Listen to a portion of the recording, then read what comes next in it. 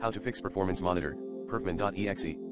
High CPU usage in Windows. 1. Terminate the perfmon.exe process with Windows Task Manager or Resource Monitor. 2.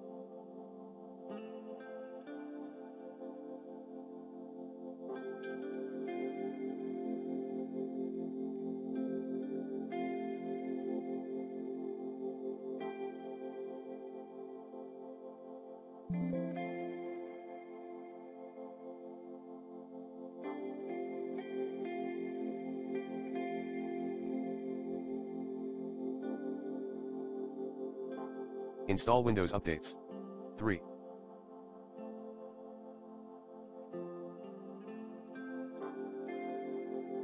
Scan your PC for malware using the recommended Avast Internet Security in this video guide. 4. Repair system files. Commands include sfc/scanodism/online/cleanupimage/scanhealthism/online/cleanupimage/restore health. 5. Update your drivers using the recommended Avast driver updater in this video guide. 6. Perform automatic maintenance.